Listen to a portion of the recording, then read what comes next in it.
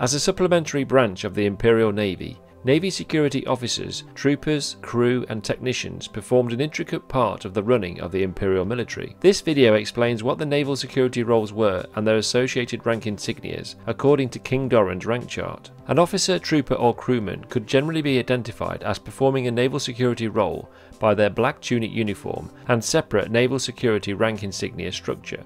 Although officers in the Starfighter Corps and Naval Operations also wore black tunic uniforms, for example Colonel Gendon and Brom Titus, those branches were completely separate within the Imperial Navy. In contrast to the Imperial Navy line branches, officers and crew who supported the primary Imperial military forces in grey or olive green uniforms, Navy security acted in a variety of roles to supplement the Navy line fleet resource, and allowing them to focus solely on the overall control of the galaxy and conflicts, especially during the Galactic Civil War. Throughout the Imperial era, Navy troopers were particularly visible as security crew members upon Star Destroyers and cruisers, but also held a heavy presence aboard both the first and the second Death Stars.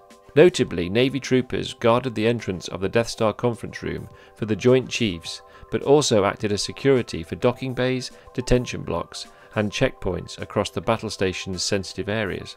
Navy security crewmen performed the same role as their Navy line counterparts and manned the ship's controls and onboard systems of security patrol vessels.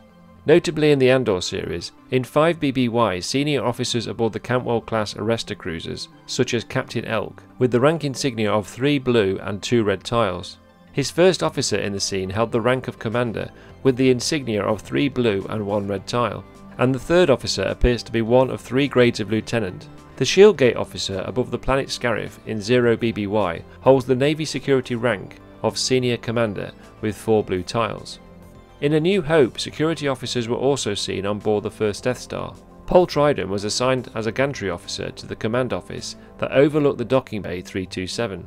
His rank insignia in canon is hard to place, as his 4 blue tiles match the rank of Senior Commander of the security branch ranks prior to the Battle of Yavin, although he was given the rank of Lieutenant.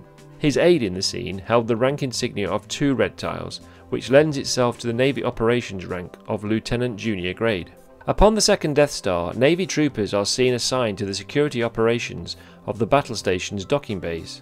In this scene, although the movie Return of the Jedi did not display rank insignias upon their black tunic uniforms, there were 2 officers speaking in the scene, Jad Bean and Lieutenant Endicott, and as this was set after the Battle of Yavin, Endicott should have displayed the rank insignia of 2 red tiles over 2 blue tiles. Although Jad Bean was a non-commissioned officer, he possibly held the Navy rank of Ensign. In 9 ABY from The Mandalorian Series 2, there were 2 unidentified security officers to note that served Moff Gideon's Imperial Remnant. The first was seen upon the bridge of a Gazanti cruiser, although the other Imperial Navy officers wore Navy line olive green uniforms. His was a black uniform and monitored the cruiser's security during an attack by Din Djarin and Bo-Katan. He held the Navy security rank of Lieutenant, with the typical double row insignia of the post-Battle of Yavin rank structure. The other officer seen was inside the command centre of the Imperial Remnant's base on the planet Navarro. Although he was not seen wearing a rank insignia, and possibly a non-commissioned security officer, he was most likely to hold the rank of Ensign. For more Imperial Explained videos, please give a like and subscribe. Thank you for watching, and as always, long live the Empire.